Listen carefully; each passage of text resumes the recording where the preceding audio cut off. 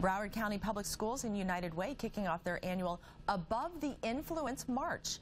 Hundreds of kids marching in solidarity from Pompano Beach Middle to Pompano Beach High School yesterday.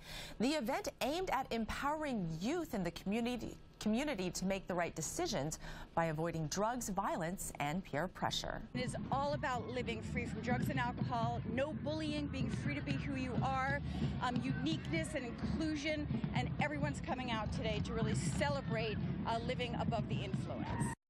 After the march, students and families enjoyed special performances from poets, cheerleaders, and marching bands.